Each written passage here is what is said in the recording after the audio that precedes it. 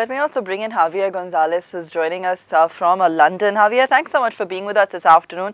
Let me also understand from you, what is the kind of reaction coming in on the London Stock Exchange given this deal? What does it also mean for Diageo? How are you viewing this deal over there? Yeah, good afternoon.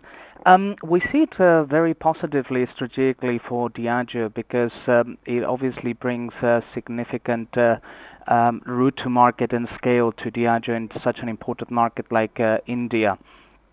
The acquisition price is obviously a little bit high, but I would say that given the strategic importance and the low profitability of this business and what Diageo can bring in terms of improving the efficiency and improving the performance of this business, the deal is likely to be seen as very positive, even from a financial metric point of view. All right. Just stay with us, Javier. Let me go back to Nikhil as well. Nikhil, of course, the key question which we were also discussing with you right now in terms of what really Mr. Malia is going to be doing with that money. Going ahead, if the expectation is that he's not going to pump all of it into Kingfisher, then what do you expect him to do with it? Where do you think they could be best used, those funds coming in? I mean, on our last estimation, anywhere from 3,500 to 4,000 crores, somewhere in the middle there, that's what the number's going to be like. All right, we'll go back to Nikhil in just a moment there. But Javier, we were talking about, of course, how you said Diageo was to benefit from this deal as well. In terms of the pricing of the deal coming in, it's a good premium, especially given that it's a company, USL is a company in the emerging markets as well, and a very major player here in India. When it comes to the pricing, how would you react? Well, we're getting the first details of the deal. We're calculating that the sales multiple will be, the implied sales multiple would be less than 3 times. Now, strategic deals that we've seen in the industry globally have been coming through at, in many cases, 4.5 times sales. So from that perspective, it's not such a pricey transaction.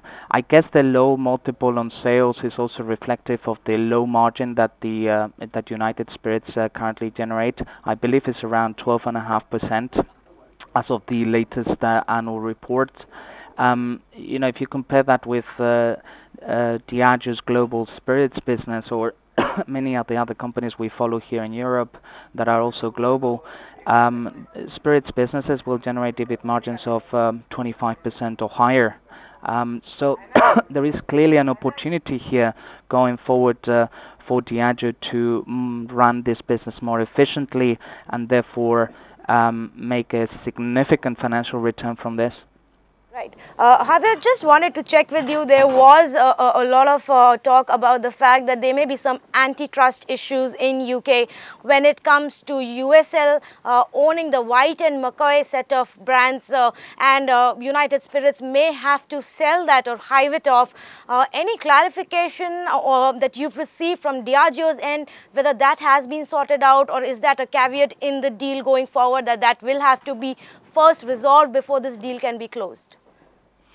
Yeah, good point. Too early to say, but I wouldn't see that as any potential becoming a potential big hurdle for the transaction. At the end of the day, Diageo will be able to supply many other Scotch brands that has under its ownership and umbrella, and in some cases, much more premium brands than White and Mackay. So I wouldn't see that as a major hurdle at all. Right, Javier, thanks so much for joining us this afternoon.